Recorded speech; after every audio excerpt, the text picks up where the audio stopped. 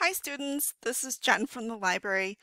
I'm here today to talk to you a little bit about AI, artificial intelligence, specifically text-based artificial intelligence and things like ChatGPT. I'm going to show you one way that you might be able to use tools such as ChatGPT in your work without asking it to write your whole paper. The caveat I want to add, though, right at the beginning is please, before you use anything, before you use a tool for any reason in any class, please check with your professor.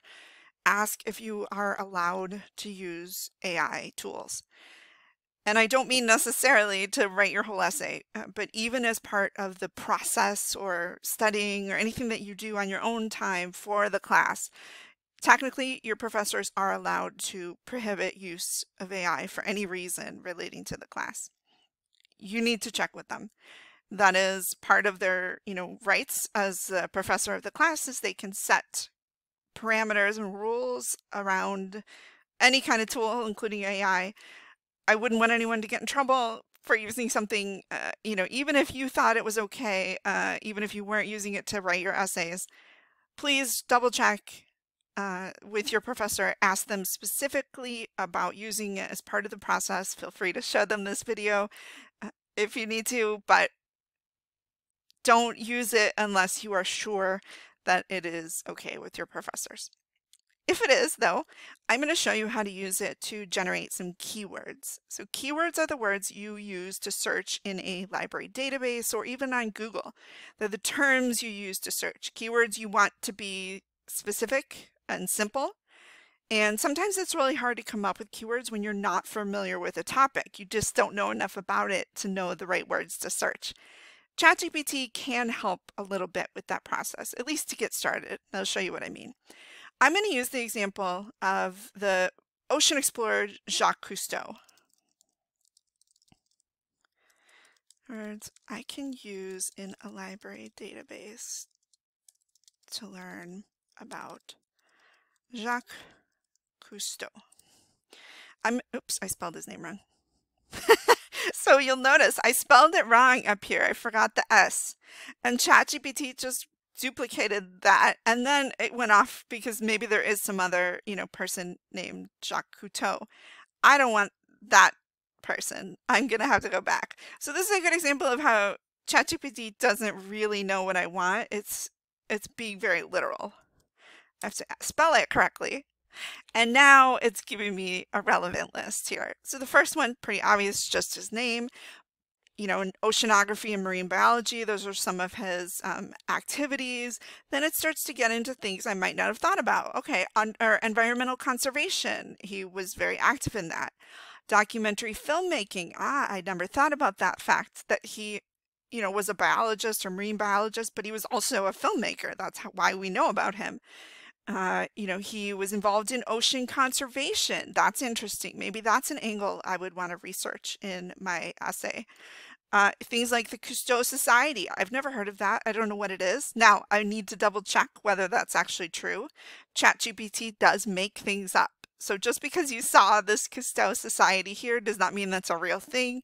I would want to go to Google or a library database and see if I can find out more, make sure it is real before I count on that as a research topic.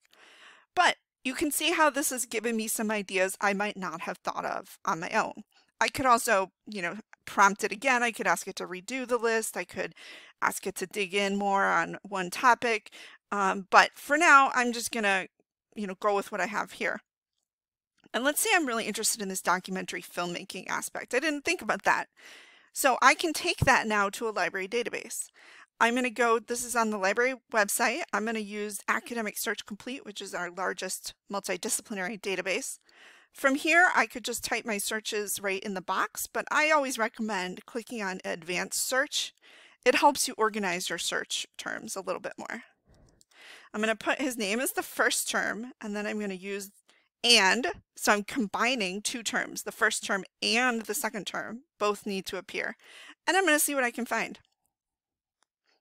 0 results. So I didn't get anything. Now, you might think, oh, there's nothing in this database. I better give up.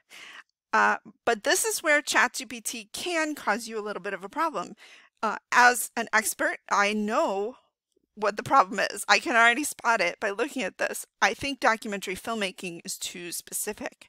So because I have a lot of practice using these databases, I know I want to simplify that keyword. You might not have realized that. So if you were relying only on ChatGPT, you might not have gotten very far. But if I revise it to say something like film, so that's a little bit simpler, let's see what I can come up with now. Now I have 40 results, all relating to Jacques Cousteau and his relationship or his involvement with film. So you play around with those terms. Don't accept whatever ChatGPT gives you as the end-all, be-all of keywords. Also get help if you need it. Come to a librarian and we can help you troubleshoot your keywords.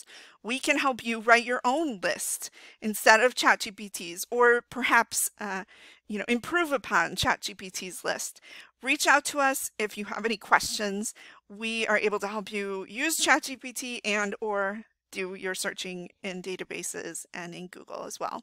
And this is a similar process to what you would do in another AI tool as well, like Google Gemini or Copilot that Microsoft has, or any of the others.